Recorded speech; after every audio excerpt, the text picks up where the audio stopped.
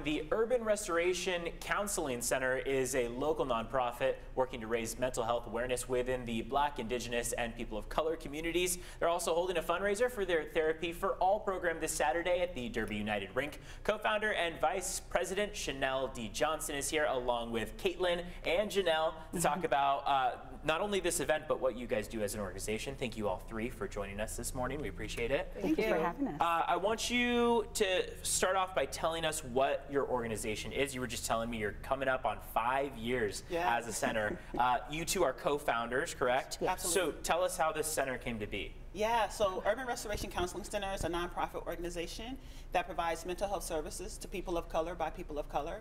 Our mission is to disrupt the cycle of intergenerational trauma that's passed down in families of color. Tell us about what intergenerational trauma is for people at home who aren't familiar and how it relates specifically to communities of color. Yeah, so intergenerational trauma is experiences that cause us to have maladaptive or like coping skills that aren't serving us anymore. Right. And so because of the trauma that we've experienced, maybe, you know, I have angry outbursts. And so we're hoping to make sure that we stop the angry outbursts, stop the pain that happens in the family so that it doesn't transfer down to the next family, the next generation of kids. And it's providing those communities with the resources that they need to be able to, you know, work on that. Kaitlyn, you are the intern, right? Yes, I am. You have a big event that has kind of been your project this year. Tell us about what's going to be happening. Yeah, so for this Saturday at Derby United, we have an event called Wheels to Heal. And we did it in May because May is Mental Health Awareness Month. So we want to focus, and all of the proceeds are going to go to our Therapy for All program, which I know we're going to talk about a little bit later. But the event's going to be from 2 to 7 this Saturday. Okay.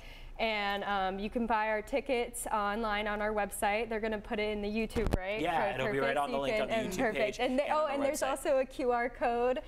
You can scan that and buy your tickets through that link. We would love to see everybody from the community. Bring your kids, bring your family. Everyone you know. It's going to be a lot of fun. It's what, just $15 to rent some skates, right? Yeah, it comes with the skate rental and admissions, and they're going to have music playing, and we're going to have like light concessions, I think, they sell.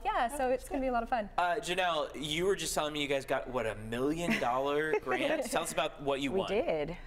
We were a part of the Alliance Healthcare's I2 Challenge, and we were one of 2 recipients of $1 million grant to fund our Therapy for All program. Therapy is not cheap, right? No. You know, you obviously have to pay those providers, and we know that communities of color historically don't get the therapy that they need. Sometimes that's intergenerational, like you mentioned. For others, it's just that they don't have the money to pay for it. So is that the kind of foundation of the center? Absolutely. So Therapy for All is our flagship program. We offer 15 sessions of no cost or low cost therapy to anyone in San Diego County. Okay.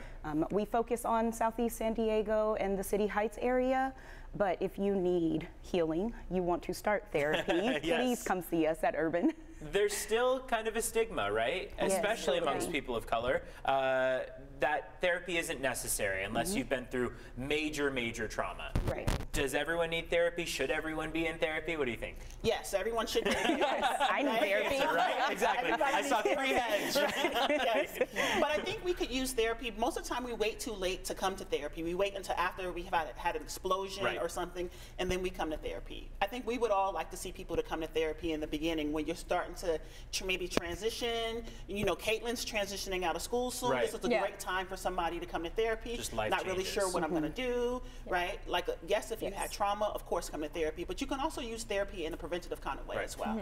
Only a few seconds left. Could you guys remind us of the website for more information on how to participate in the event too? Yeah, so it's urbanrestorationcounseling.org, and our link is on there. We also have an Instagram, so you can find us on there, and it's in our little link tree for tickets, and then the flyer has the little QR code on there. So Thank you three for being with us this morning. Absolutely. Thank you for having us. Thank you. All right, we're taking a quick break.